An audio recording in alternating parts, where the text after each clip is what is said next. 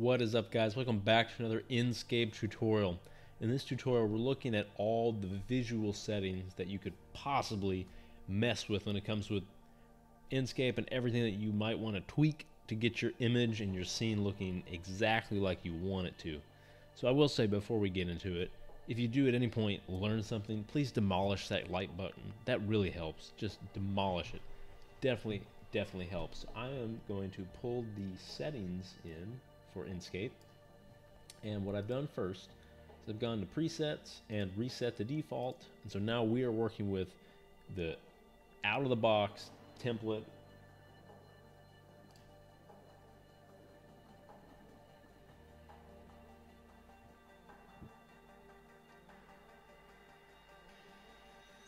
We are working with the out of the box template of Enscape settings. This is what you'll see in your scene as far as settings goes whenever you first launch Enscape. And just for reference, I'm in the sample project for Enscape, so this is free online. You can find it on their website. It's a great example, good sample to see everything for the most part that Enscape can do materiality wise and settings. So we're going to go over all of these different visual settings because quite frankly there's a lot. There's a bunch that you need to know about. There's a lot of things you're gonna have to tweak to make it look like you want. So let's jump right into it. The first thing I'm going to start with is actually the rendering quality, and I'm starting with this because I want to show you the different types of quality that you can achieve based on this setting. So this is high. It looks fine. There's nothing wrong with this. I'll go ahead and put this on draft and you'll see a drastic difference. So when I put this on draft, it's changing out a lot of the materials to some default white. It's kind of removing the texture, the depth, the bump to a lot of these different textures.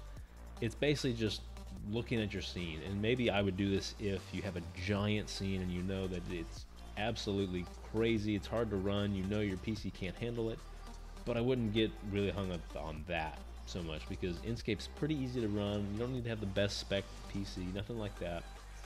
And as we increase here, we can start to see a little more detail in all these different materials. Medium, not a lot different, but you know, you can see we can start to see a difference. I would take note of the ceiling. The ceiling is currently white, but as I change this to high, we can see great difference, and that's basically the introduction of shadows. So high really starts to get into some of the bare bones of having shadows in your scene. And finally, ultra. It's not gonna be a big difference between high, but it's gonna take everything up one more step. And the reason I started with rendering quality is I'm going to leave the render quality on ultra for the remainder of this video, and probably for the rest of the time I use Enscape ever, because honestly I've never encountered a time where I needed to use anything other than ultra. And believe me, I worked in some giant models with lots of detailed materials. So having this on ultra and being able to run in ultra even on crazy high textured models is awesome. And so I would tell you, keep it on ultra so you never have to even forget to change it back. So let's leave that on ultra. So now I'm going to go back to the very top here, looking at style. Outlines, they're at 0%.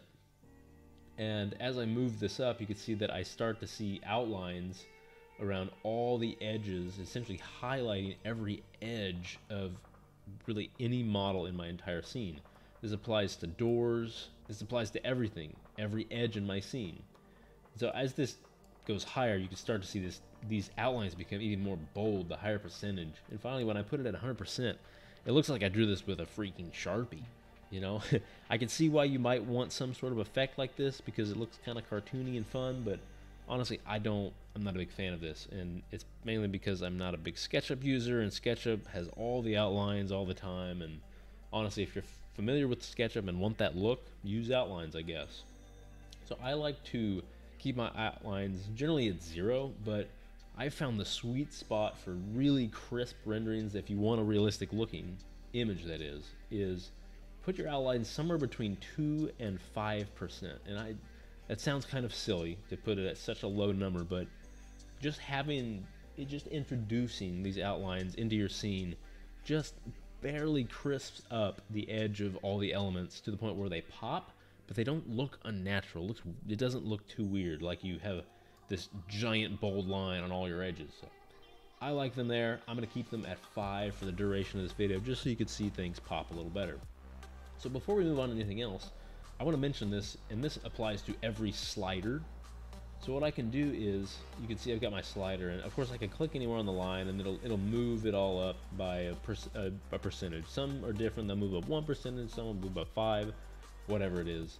Again, I'm going to leave that at 5, but something you can do is you can hover over any part of this line, and I can actually scroll up or down with my middle mouse button and simply increase this by the same increments. Again, we'll go to other sliders within the visual settings. You'll see they jump faster than 1%, maybe it's 5% or something, but there's a standard increment, and it's really nice if you're trying to, you know, precisely tweak. Maybe you're OCD like me and you want it on increments of 5 or something like that. You could always do that. Let's say we have this somewhere here at 73%, and I want this to be default. I don't know what the default is, but I just want this to be default. Well, you can double click this slider itself, the button on the slider, and that will return to the default value for that particular slider. That's not resetting everything, just that slider. And again, the default for the outlines is 0%, so that's why it's there. So I'm going to scroll it back up to 5.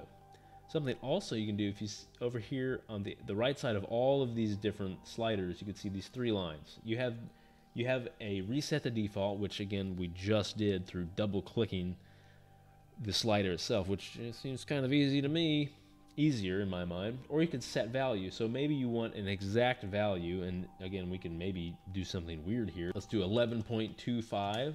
Great. Well, it doesn't matter. It's still going to show up as 11.25 here, but it's just going to do 11. I'd worry about integers. It's just going to matter a lot more and be a lot easier. Honestly, I can't say that I've really ever used the set value, because I'm happy enough just scrolling along here and putting in a particular number that way. So I want to scroll back to 5% in that case. Moving on, mode. So currently there's no mode, a specific mode set. So it's looking at the appearance tab of all my materials, showing me all those materials like they would show up normally. Great. If we look at the other modes, we've got white. And as soon as I click white, everything in the whole scene becomes white. I will note that the water is not white, and that's because it's water. Every Enscape material, I think it's water, grass, things like that are automatically rendered for you in Enscape based on a certain name that you have in the material itself, will no longer, they won't render as white in white mode. Doesn't matter, not a big deal. Don't worry about that so much. But I would use white if I'm in a schematic design model and I'm not trying to get the client hung up on all the different materials that you may or may not even have already applied to your project. That's why I would use white. It's great. It's going to make everything white.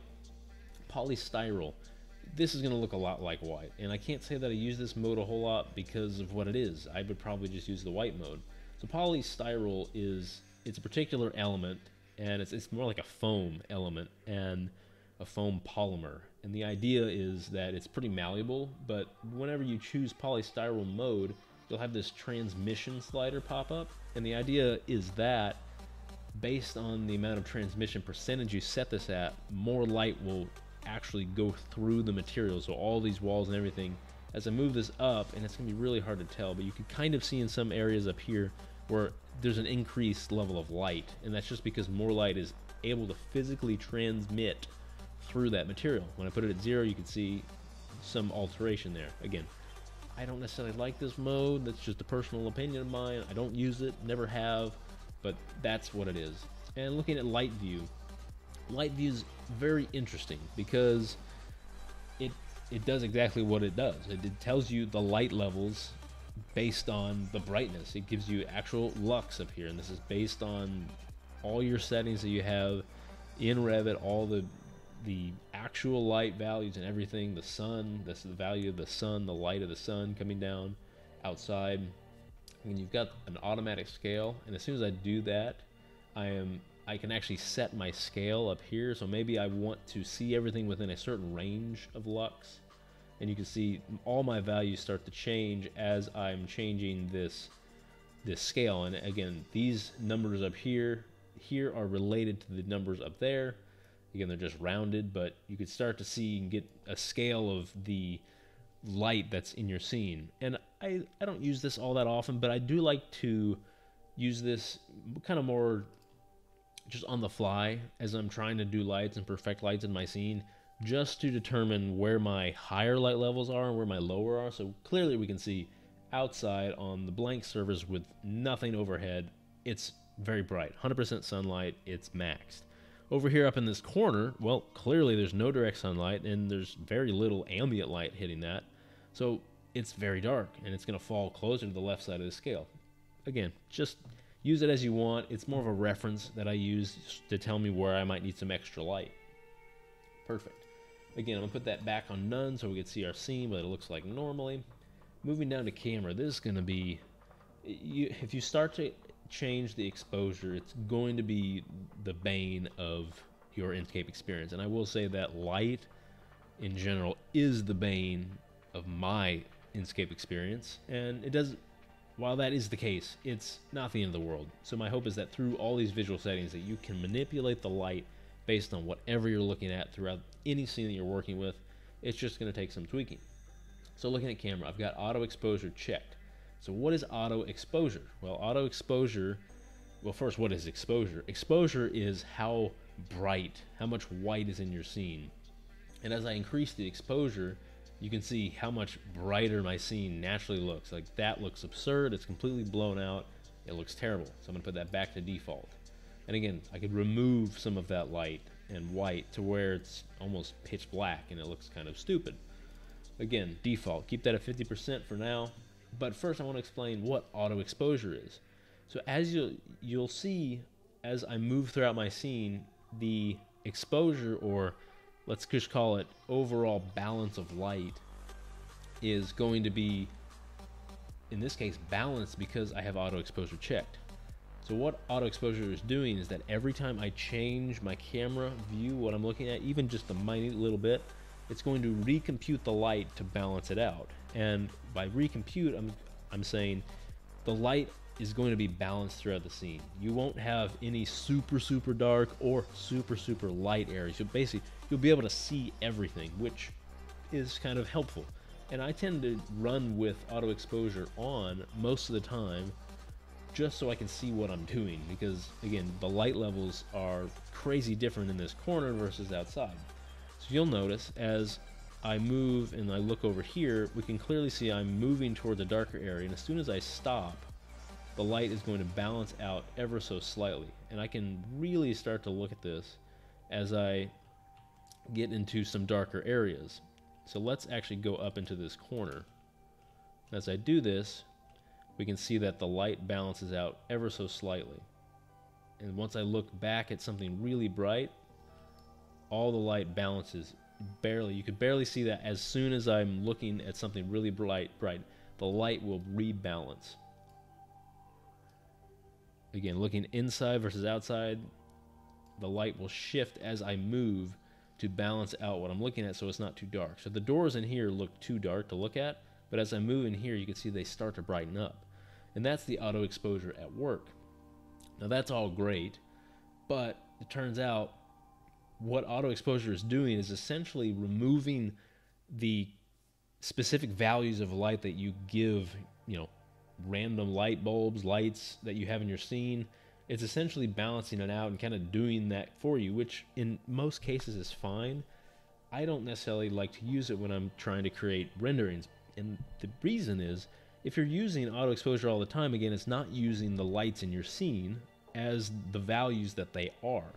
So it's kind of a false level of light that you may be receiving from that particular light at that time.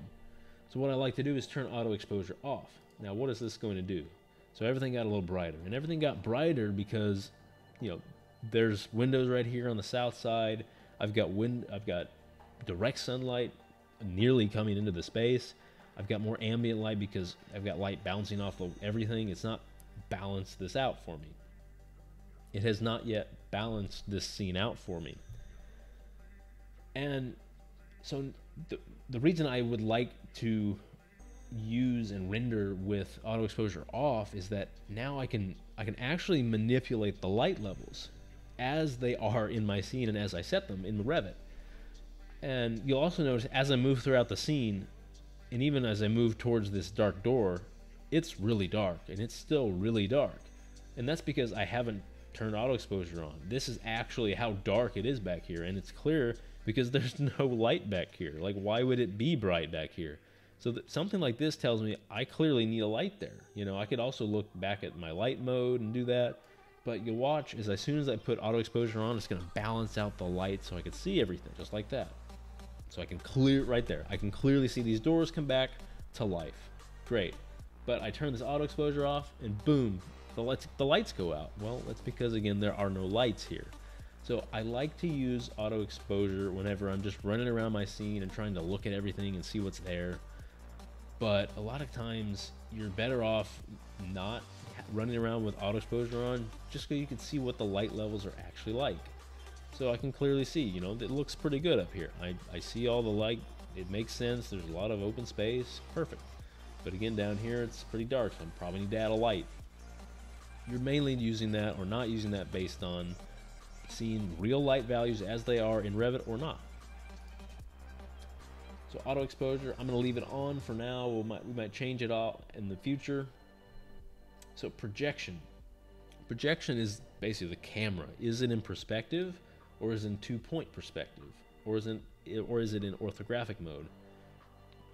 Enscape 2.7 introduced orthographic mode. So when I put this into 2-point perspective, you can see all of my verticals actually became vertical. If I move this back to perspective, you can see there's a slight angle here. It looks it's hard to tell, but everything is slightly angled.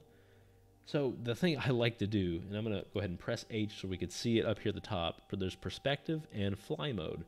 So the first thing I like to do is go to walk mode. Let's say I want to take a rendering from this place. I want to go to walk mode. I want to be on the ground. I just want to know that. So I'm going to see the feet. But then I'm probably in perspective, so I can fly around and actually see things normally.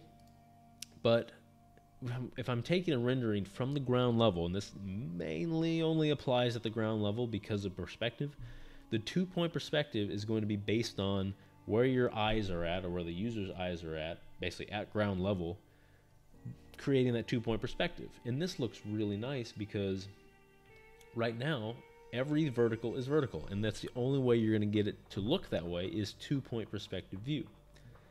So we also have the option of messing with the depth of field. The depth of field, of course, is set to 0%, and I can change this to any value between 0 and 100. And so what is this doing? This is changing the depth at which I'm focusing at. So basically 0 is, for all intents and purposes, infinity, which is, you know, probably what you want, but maybe you're treating this as some sort of camera, and so you're choosing to focus on the interior. You want a more natural looking shot as if this were from a camera. You might put this at 10-15%, so as you look outside, it looks a bit blurry. So everything outside looks a little blurrier, but everything in the foreground is really crisp. It's really in focus. And you can get as drastic as you want if you want to simply focus on the couch that's right here, or this end of the couch, and it gets even crazier. I don't use depth of field a lot. I use it here and there when it comes to rendering, just to blur out some of the background if I want to redirect the focus, maybe to the interior in this case. That's depth of field. Autofocus, I can't remember a time where I've run around without autofocus on. And finally, orthographic. As soon as I hit orthographic, I'm like shot out into the middle of nowhere. And if you remember my Enscape 2.7 update video, you could see everything that has to do with the orthographic view. It's really great. So this is as if, you know, orthographic is basically what Revit uses to show models. It's all an orthographic view, which means everything is in scale regardless of what you're looking at. So there's no real perspective to it in that case. It's just all orthographic. And so that's why everything looks so weird, and it's really hard to navigate throughout the scene this way. You can see I'm having a lot of trouble. And so I would almost never bother being in this mode trying to look and move around, except I might orbit around. That seems to make sense. I can do that at least, kind of like you would in Revit. That's nice. But the only thing I would do is hit the number keys 8, 5, or 8, 4, 2, and 3. That'll give you different views. In this case, this is the back view, and then the side view, the other side view, and then like the front here. That's great. These are nice elevation views. So I would use it for that. Other than that, I don't see myself using orthographic view all that much, but nonetheless, that's what it is. Going back to perspective, I'm going to go back to my view in the inside. So looking at autofocus, I can't tell if this is a bug or something, but I don't have the option of unchecking this. And if you look at the tooltip at the bottom, it says automatically sets the focal point to the object at the center of the view, and this is disabled in orthographic projection. Okay, if this is disabled, then great.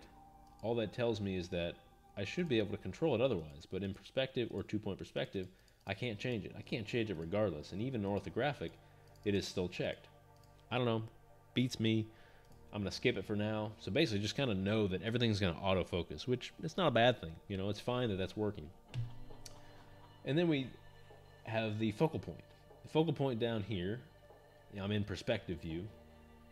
I am stuck at 0. I can't change that. Again, kind of the autofocus thing. But the field of view, I can. This is somewhat useful. I will say that the default is 90, and it's set at horizontal, and that is because that is the field of vision of humans. So if you imagine the 90 degrees that we can see, that's what this is referring to. So if you change this to a different value, let's lower this a bit. Now we're seeing a smaller angle of everything. If you imagine 180 degrees being everything from beside you all the way in front of you, then that would be 180 degrees. But as we reduce this below 90, we start to see less and less and less. So I'm technically still standing in the same place, but what I can see is way, way different. It's technically much, much smaller, and it's zoomed in. That's because of the changing of the field of view. So I can get all the way to 10%, which is kind of absurd. If you want to zoom in on something, great, do that. I don't know. But if I go past 90, things start to look weird. And they start to look weird because it's simply unnatural. We're not used to being able to see so wide, really beyond 90. I want to say the widest I've ever gone is maybe 100. You can almost get away with this looking somewhat normal, but still, like, even if I put it at 2-point perspective, it kind of looks a little extreme because like you see more out here. But as soon as I put this back to default, like when I put this at 100, you can see the flowers. And if I put it at 90, you can't see the flowers because just the field of view, and that makes sense. So that is the field of view. That is everything on the rendering tab. I can't believe we finished that finally. Things start to get more hairy as soon as I click image. So when I click image, I've got contrast. And again, these are all the defaults. By default, the highlights and shadows are at 0%. That's great. You could also just say, nah, forget it. I'm going to click auto contrast, and it's going to do whatever it wants to do. That's great. Okay, not a big deal. Again, that's kind of being similar to the auto exposure because it's just going to literally set that regardless of what you're looking at. So I'm going to get back to my location here. And so a lot of times I'll turn that off because maybe I've got shadows that maybe I want to increase the shadows. Okay, well I can do them this way. Well, they're clearly getting too dark. Or I want to see less shadows. You can see the big difference in shadows as I move this throughout the slider. And the same thing with the highlights. The outside is somewhat blown out. And so maybe I want to bring those highlights down a bit so I could see it all a little more. It's kind of like removing some of the white. So, that starts to look more contrasty because, since it is, I have less highlights and more shadows. So that looks kind of ridiculous. So, in this case, this looks pretty good. But I want to move around the corner here back to my door. And I'm going to actually, for this, I'm going to turn auto exposure off. And if I look at the image, I can turn auto contrast on. And once I do that, it balances out a little more. But it's still not quite what I'm looking for. If for some reason I knew I had no light here and there would not be a light and I had to do this without a light, how would I do that? Well, I could really bring some of the shadows back and some of the highlights up, but that's about as good as I could do, It's still kind of telling me I need some light, but you can attempt to fix it by bringing the shadows way down. Or you can just auto contrast, and sometimes that works better. In this case, it's kind of better. Nah, I don't know. Let's go back to our interior shot. Saturation. Saturation, if you're familiar with editing pictures or video at all, it is really, it's all the color. How much color is in the scene. So if I bring this down below 100, I'll begin to desaturate the scene, which is essentially pulling color out. I'm getting closer to black and white. So I can move this saturation all the way down, and I actually have a black and white image. I pulled all the color out of the scene. So this is a good alternative to the white mode, but without it being really white, even though it's, yeah, it is technically black and white. It's not just everything white. So you could maybe put this at like 10%, maybe even 15 to 20%, and you could start to see that there's a little color coming back. I'll put that back at 100. We can see all the color. And once I start to really move this over and get this to 200%, this is like double the color. So there's twice as much color that was there before. And this is so unnatural, so absurd. I want to say the highest I've ever gone is like 110, 115. And in some cases, it looks really nice. You can get particular colors to pop really well this way. Perfect. That's great. Color temperature. Again, this is a video or photo editing type of thing also.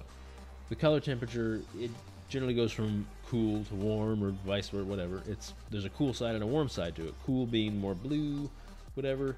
Warm being more red, orange, yellow. So all of that is related to the color temperature, and this number in Kelvin is related to that specifically. You can look up that whole chart wherever you want online, but I just want to move this to the left and right and let you see as I move it to the left, the scene looks more blue, and as I move it to the right, the scene looks more red, orange, whatever.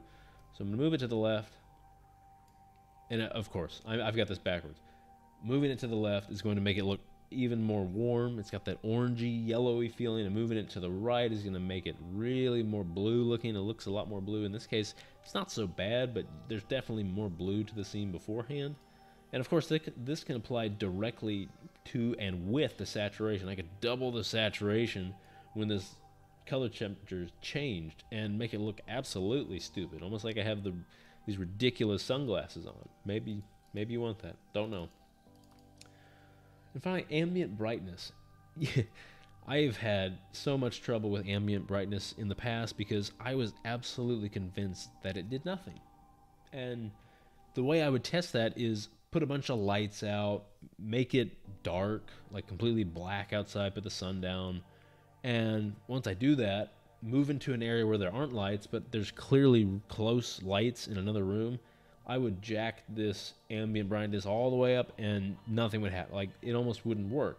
And I will say there's some noticeable differences now, so in my mind it does work. So the idea is that this increases or decreases the amount of ambient brightness in your scene. So what is ambient brightness? Ambient brightness is all of the light that is not direct and the levels that you would receive from bouncing off of surfaces. So if we remember, our light view showed that this corner was really dark, and that was because there's no direct light hitting that corner at all, so it's naturally darker, and that makes sense. But if we were to affect and increase the ambient brightness, that corner, in my mind, at least in my mind, should be brighter, and that's because we're actually increasing the ambient brightness itself, and not just the lights themselves. So when I do this, there's minimal that you could see in this scene, and I'll try and move to a place where you can start to see a little better. Even as I move it down all the way, you can almost see there's no difference in what we're looking at right here. So now what I'll do is I'll actually let's go up here, and in my mind, this area over here is a great candidate for seeing and not seeing ambient brightness, because we've got two sides that we could get sunlight from. Obviously the north side here we're not going to get much, but the south side we have this near direct sunlight, and all of this sunlight bouncing off the surfaces here should affect this ceiling in this room pretty well. So I've got the ambient brightness at 0, so my hope is as I increase this basically to 100%, we can see more light just naturally show up in this area because it's considered ambient light. So let's increase this. Let's increase this some more. And maybe you can see something. Maybe it just barely. Maybe barely. It's so hard to see, but I'm gonna still say that this is not working to my liking because not performing like I'm expecting. Now maybe I'm missing something. Leave that in the comment section below if I'm just missing something when it comes to the ambient brightness, but really you should be able to see a lot more difference in the ambient brightness in some of these areas based on changing these values themselves. Let's go back to our interior shot. We'll forget ambient brightness because of what it is. It's just the way it is. So we've got motion blur. This probably plays more into video and moving around, but as you can see, as I move this around, I know you're going to get annoyed very quickly, but as I move this around, you can see there's blur because I'm moving, you know? I'm moving, there's somewhat of a blur, and that's because the motion blur is set at 50%. If I put this at 100%, you're going to be really mad at me because I'm going to move this around, and it's going to be like so blurry, it looks kind of ridiculous. So I'm not a big fan of this, at least whenever you're using Enscape to walk around and look at your scene. Why would you want everything to be so blurry? You have to actually stop moving for this to look normal. So what I do is I put it at 0%. I put it at 0, so literally as I move around, everything looks as it is. It looks static. Nothing is really blurred because I'm not trying to make things look blurred if I'm just moving around and looking at things in my scene. That seems kind of silly to go through that. Again, I'd probably use it to a degree in a video and animation because it applies to that. You know, if you're actually moving the camera, like that's real. So again, I'm gonna leave that at 0 for now. Lens flare. Okay, this is just an effect. So if we look right here in the center, there's this real kind of, it's hard to see, but it's somewhat of a reflection. It's kind of a round circle here, really bright, really light. Kind of hard to see, but it's just the angle from the sun, and you've all seen the lens flare effects. You can see it kind of got brighter in this area, and as I come through here, you could really start to see, specifically looking at the sun, as I get in this area. I'm going to put this back to perspective, and now we can see my lens flare showing up. There it is right there. There's my lens flare. It's working as though I have a lens on my camera, and the flare I would get from the angle of the sun hitting the angled glass and the lens, all that working together. Again, I'm not a big fan of that unless you're doing some specific video or maybe you want this distinctly in the shot, but I tend to not necessarily want that. I don't need that. It's just going to make the scene look kind of crazy. Now, you know, maybe you want a little more brightness out of your sun, the way you look at it, great, you can do that. I also prefer to achieve that through bloom. What is bloom? Bloom it's the level at which there's kind of like a halo, or like a, you know, have you ever had the Outback Steakhouse bloomin' onion? Kind of like that. So it's going to be pulled apart. There's going to be more light around. It's going to be kind of this halo effect around really bright lights. And the best example of this obviously is the sun, but it's going to work on essentially everything. So we look at the sun here, and I turn bloom. Bloom is naturally at 15%, and as I increase that, you can start to see really almost more in the reflections from the sun. So if I look over here at this, at the top of this canopy, as I increase the bloom, you can really start to see the level of which I get this kind of blown and like diffused look to it. Now maybe you like this, and it looks so ridiculously blown out at this point because of the bloom so high. So again, the default is 10 or 15%. That's probably a good place to keep it, honestly, so you can get just enough. So if you put it at 0, it kind of looks a little static, like you're kind of missing something a little more natural looking, because this would be technically a reflective surface. So I'd probably put that back to 15 or 20%, so you can start to get that little flare coming from that reflective surface. And vignette, I'm not sure why this is set to be on as a default, but vignette is, if you've edited an Instagram photo or something like that, the vignette is the circle or area around on the edges that you can add either white or black. And so my vignette is currently set at 30, and as I put this all the way up, you can see that vignette significantly increases. I have rarely used this, but I'd probably use it to, again, focus on something specific, but I wouldn't put it at 100%. My gosh, I'd probably, you can see how I only have the option of black, not white or anything like that. But with the default being 30, you could kind of see the corners are a little darker, more darker than they would be normally. So if I put that at 0, you could see there's no unnaturally dark area in the corner. Whereas if I put it back to 30, there is a little bit. So I might, at the very most, I'd probably put this to 50, 60 if you want something sort of effect. But really, as I get over 60, this starts to look weird, and you can kind of see something weird happening on the edges. I don't know. Chromatic aberration. Depending on the types of glass, you might get a particular aberration or light splitting from white light into separate colors, so kind of rainbowy looking. You can look up chromatic aberration and see exactly what it is, but it's essentially adding those extra colors split between glass, or as light passes through the glass.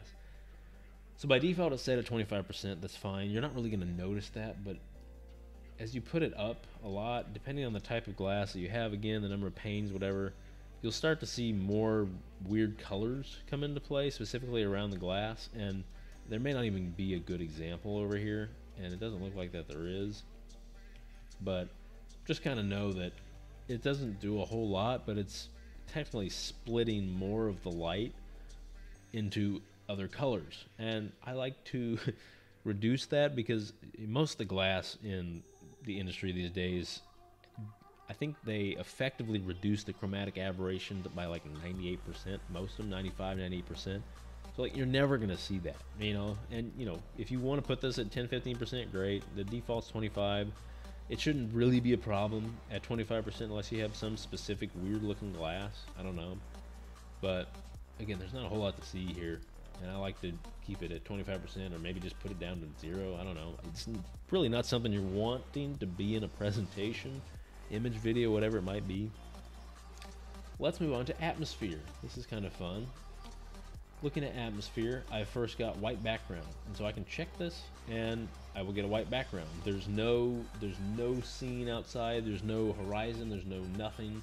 I can move outside and look, and it's just white. Great. Maybe you want that. Maybe that's good for what you want. Maybe not. I don't know.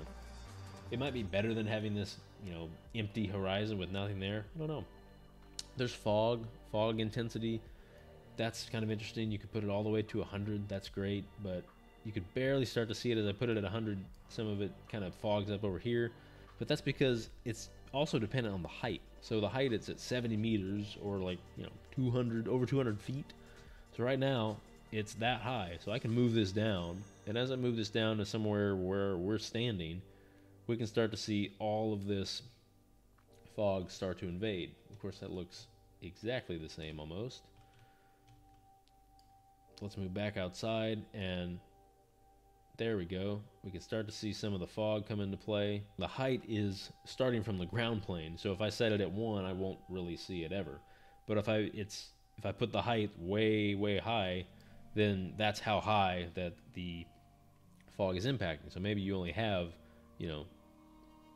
10 feet of fog. So there we go, like the first level. So I don't use fog all that much, but if it does work, definitely works well. And if you're going for that kind of foggy effect outside, you can achieve that through the intensity there. So clearly we can make it look fogged outside just by changing all these values. And I'd probably max them out if you want it like super foggy. But again, I'm not a huge fan of fog. Kind of want things to look normal. Illumination. The sun brightness. Another bane. Again, all the light settings are really the bane of my Enscape experience. And I hope they're not for yours. So my hope is that through this video, it's all understood. It makes a little more sense. So the default sun is actually 80%. Don't ask me why it's not 100. I think it used to be 100, but if we put this at 100, it's a little brighter. I don't know. But again, I'm actually able to scroll up and down, and the increments are moving by 5. So I have the option of moving this all the way up to 300, 400, 500%, the light value of the sun. So that looks completely stupid, absurd, and you can stack these things on top of each other. So I could put the sun at 500% and my exposure at 100%, and we're at a white image. What the heck are we doing? So this looks so stupid, absurd, and pointless. So we're going to go back to where we were. Honestly, what I've done a lot of times is I like to start with the sun. So maybe I'm working upstairs. Let's go upstairs. There's more direct sunlight. And maybe I want to render this scene right here. So this looks kind of bright, kind of ridiculous. It's clearly the sun. Everything's in direct sunlight. But what we want to see is all of this a little clearer. So I'd probably bring the sun down. I'm not afraid to bring it down below 25%. But just notice as you do that, you'll lose some of the like pure white value that you do actually get out of the sun. So if I put this at 0, obviously the sun's off. Okay, that doesn't help me at all. There's sun out right now. But if I put this at just 5%, yes, I can see the sun, but I don't have that white that is of the sun. It's almost like it's cloudy, but it's also not cloudy. It's kind of weird. You could achieve somewhat of the same thing with clouds. But the reason I like to put it like 20-25% is that I can get some of that white, but I'm also not losing a lot of the detail, and it's not so much white that I'm losing some of these details in the tile in this case. So if I put this back at 80, you can hardly see the details in this tile because it's just so much white. Okay. Again, I'm going to put this on auto exposure, and we can see how it balances things out. And I need to move around a bit so it'll do that. So yeah, we can see we're looking more for something like this, but I don't want the auto exposure on. I'm going to go back to atmosphere. I'm going to put this at, like, again, probably 30%. It looks nice. Moving on from that, because we're going to come back to sun brightness. Night sky brightness. This is, I'm going to move this sun all the way to night. Okay. Where's the sun? This is a big knock that I had with Enscape. Earlier versions didn't have this option at all. And when you make it dark, it's just black. It's just like, okay, thank you. I can't see anything. But night sky brightness, I can actually jack this all the way up to the point where apparently I can still see nothing. And that's partly because I have auto exposure off. I can turn it on. Again, this is auto exposure at work. You could see the difference that we saw there. Now everything is auto exposed, and everything looks, this looks unnaturally bright because I have auto exposure on, but nonetheless I can still see things. Turning it off again is, it's just going to kill the scene because it's completely dark. It doesn't help me at all. But for the sake of night sky brightness, you will need auto exposure on essentially to like see the night sky, so it'll balance out the scene. So like, yeah, that looks really nice, really nice. So going back to atmosphere, night sky brightness, there we can start to see the night sky come into play, come out of play. Unless you have it at 0, you'll see this, the moon. Have it at 5%. As soon as you do that, you'll see the moon. I can bring it again all the way back up. I don't quite want it at 300. I'd probably, honestly, I'd probably put it at something like 150, 200 because it's nice. Look at that. You can start to see the night. Now, if you're looking at a view like this, this looks terrible. You have to affect the light some other way. But for the night sky, it looks really nice this way. Shadow sharpness. This is kind of interesting. You can really start to get some of these shadows more sharp with this value. And again, there's not a whole lot to see with this, and a lot of times you're not going to see a lot happening, but just kind of know it, if you want more shadow sharpness, that's how you would achieve it. You could kind of look down here and see how sharp this shadow is. I've turned this all the way down, so it's really not all that sharp. It's kind of blurry on the edge, and I move it all the way up. It looks a little sharper, and it's hard to tell, but it is working nonetheless. And moon size. This is kind of fun. You know, the moon looks really small. You can always jack the moon up right there. That's completely absurd. Do not do this. Everyone knows that that scale is off. I like to put it somewhere around 300. So it's kind of, it looks unnaturally bigger, but not so big where you're thinking like, whoa, what the heck is that? Okay, so artificial light brightness. This is actually a really good scene to look at the artificial light. So the artificial light down here, and this is, remember I have auto exposure on, so it's showing me all of, it's trying to balance the black that's outside and the white from these really bright lights that are inside, which is why I kind of get this mixture of both, but I can see everything. So let's start affecting the artificial light brightness. This has the biggest effect in changing the light of all your interior scenes. So as I bring the artificial light brightness down, it's almost like I'm turning the lights off inside. Clearly, if I put them at 0%, they're like, for all intents and purposes, they're off. And as I bring this back up, we can really start to see some of these lights come back. And this is where things can get out of hand quickly because they can go way, way, way beyond where they should be. They can get really high. So I'm actually going to turn auto exposure off so we can see what this looks like. So here we go.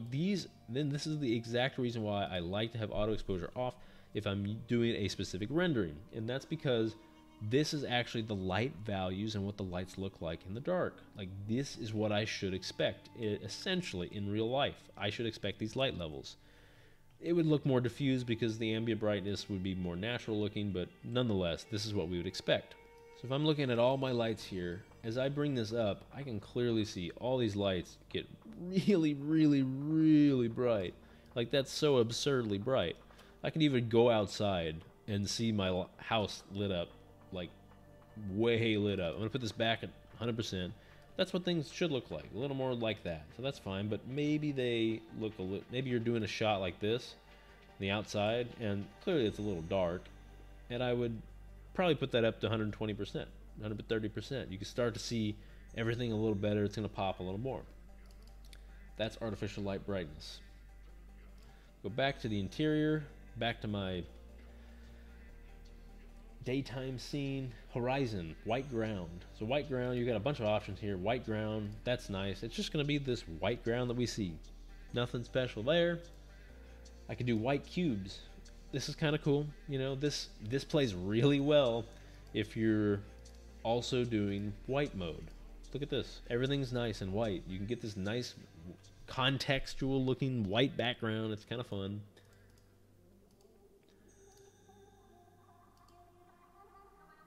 I'll put this back to none for now, and we can go back to urban. Urban's interesting. You know, it's just like a city, a random city. It doesn't necessarily matter. You're kind of in a park. All right. We've got town. Again, kind of the same thing. You know, you're in a town. It looks a little elevated. Looks kind of weird, but that's fine. Construction site. Maybe you want this on the construction site. I don't know. Interesting. You got some cranes and dirt piled up, whatever, around. We also got mountains. This is kind of cool, depending on the location. And forest. You know, this works kind of just if you're out in the middle of nowhere. Great.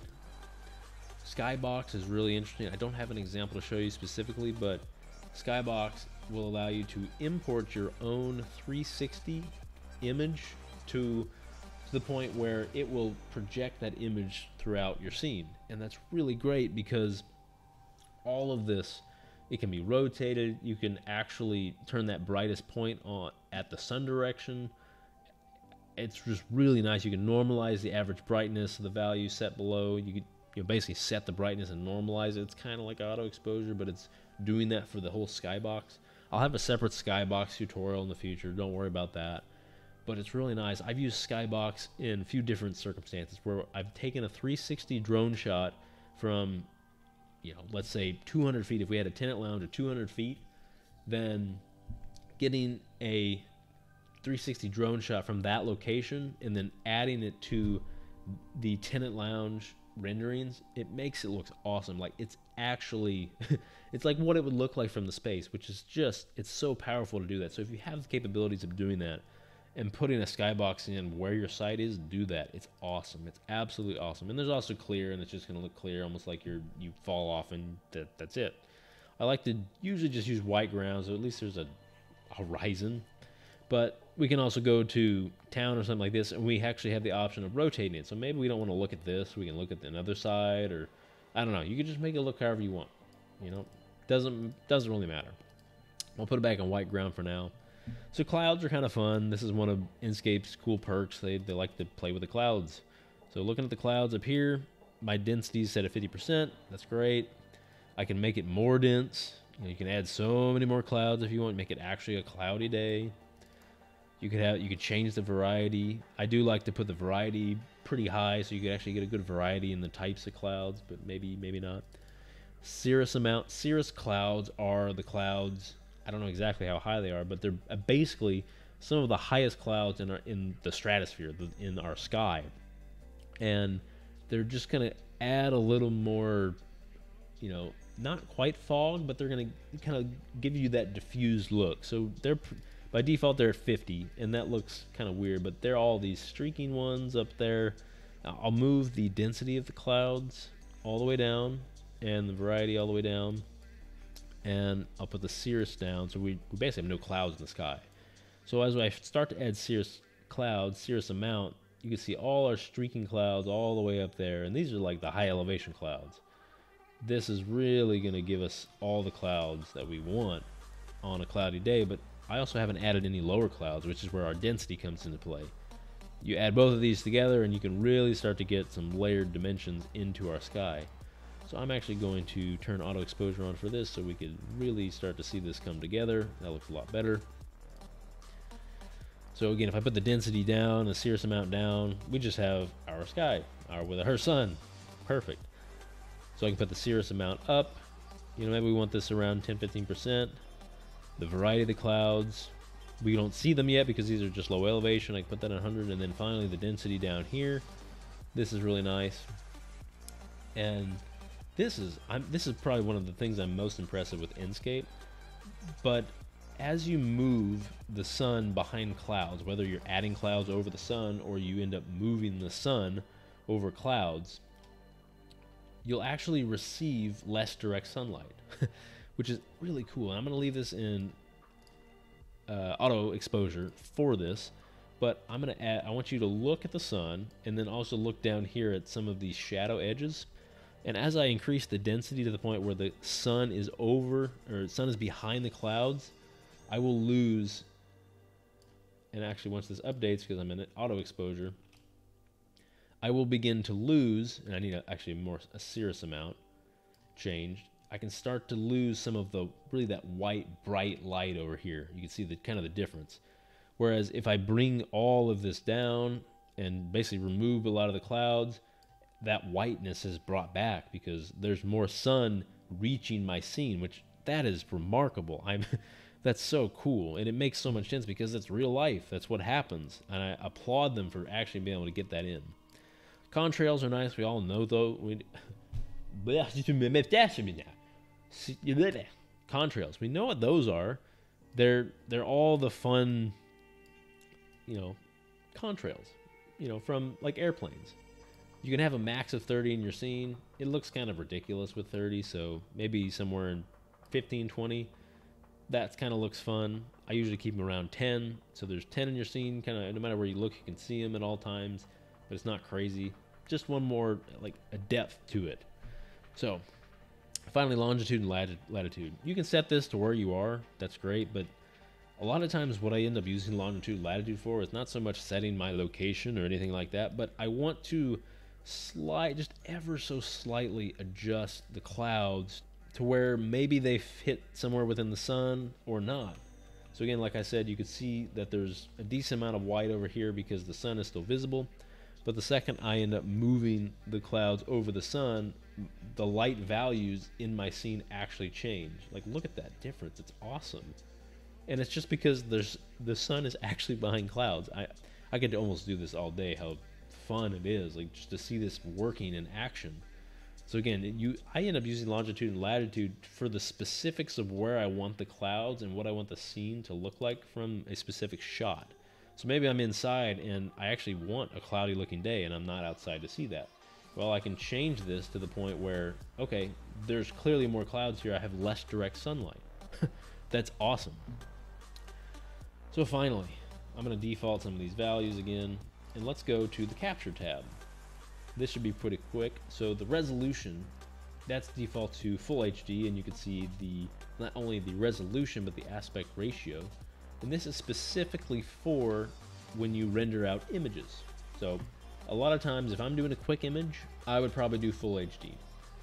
I've never done HD 1024 or window. I've never done that because I want at least full HD. A lot of times what I'll do is I will use Ultra HD whenever or basically 4K image when I'm trying to render my image for real, and sending this to a client.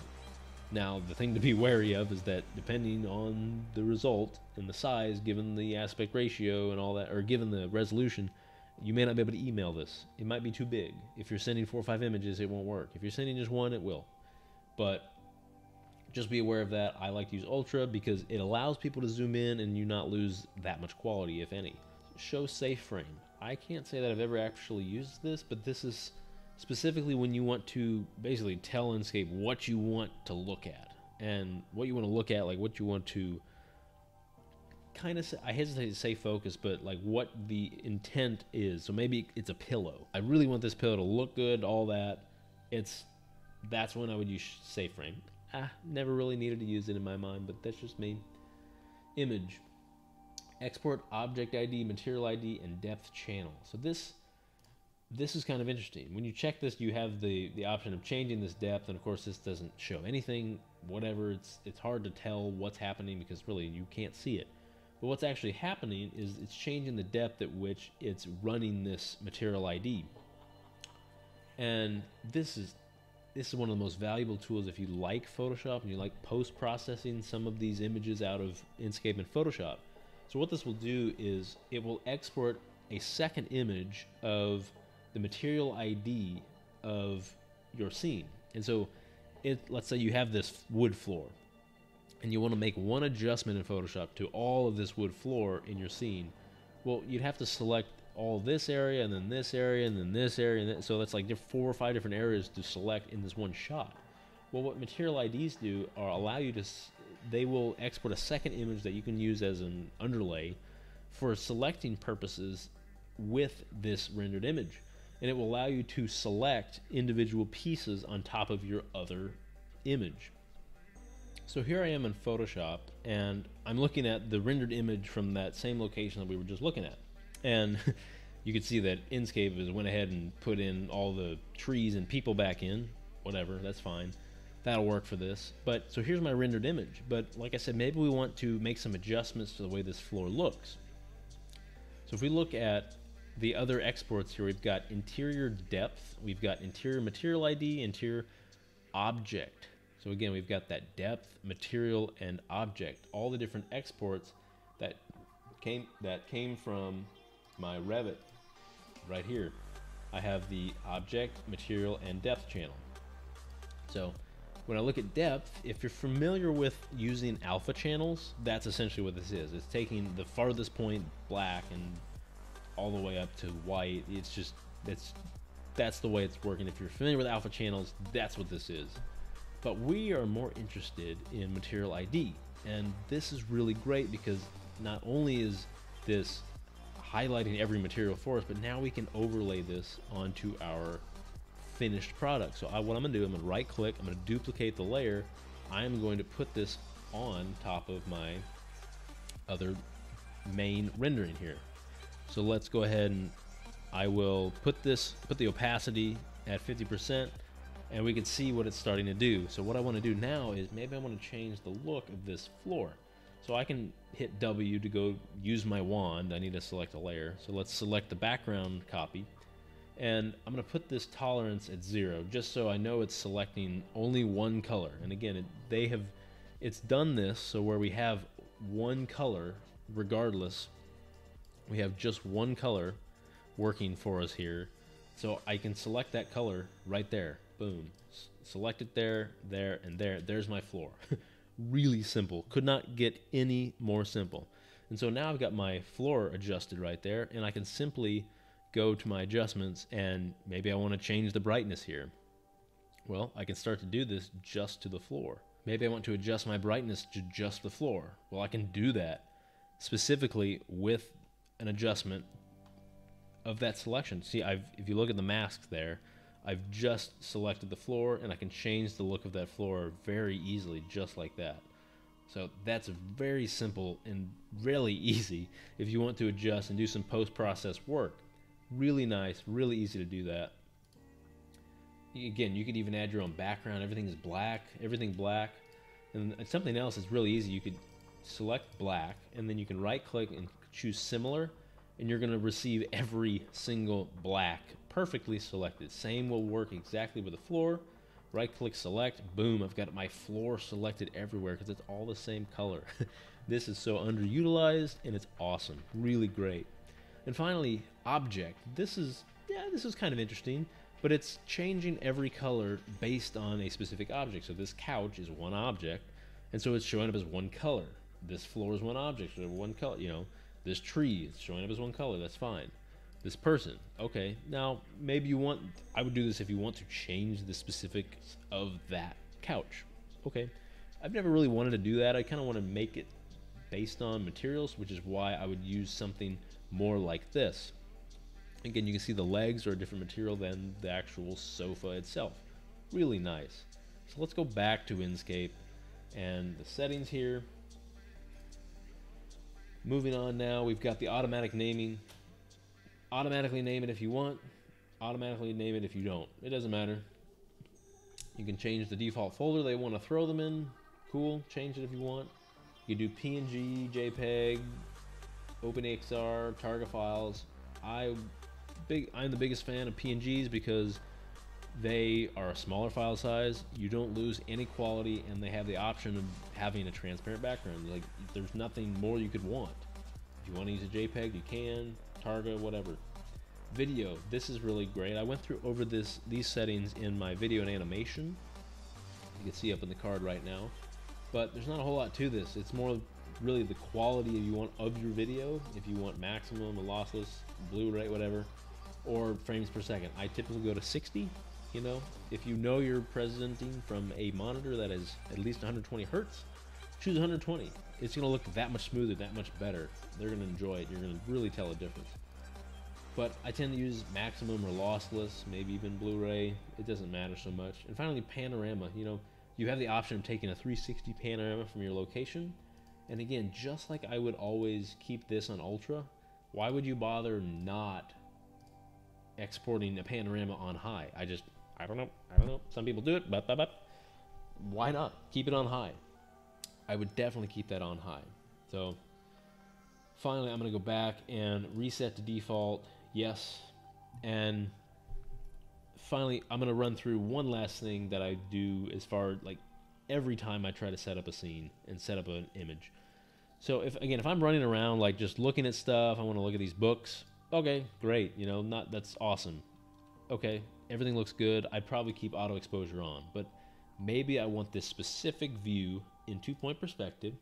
I want to get the perfect rendering that I could get, at least in my mind. I want ultra quality. I want to turn auto exposure off. And after that, I really have to start working with the light. And so you're going to have to juggle between the exposure, the contrast of the highlights and shadows, the sun brightness, and the artificial light brightness. If you can, there's a perfect balance of all 4 of those different values that can give you the perfect result of any rendering with auto exposure off, because you want the actual light values. So again, what would I do now? I'd probably start with the sun. I want the sun probably down 30-something%. Let's do 30% for now. And then I'm probably going to change the highlights. I'm going to bring those down a bit. Maybe not quite that much. Bring it there. I want more shadows. So let's go ahead and put that. Maybe 10-15%. How about that? Artificial light brightness. Let's go ahead and bring that down to the point where it doesn't look normal, but let's bring this back up and start to bring it up. I probably want this to be a little less than 100% because things look a little bit too bright, considering it's the daytime, middle of the day. I don't necessarily need this on so bright or to look so bright.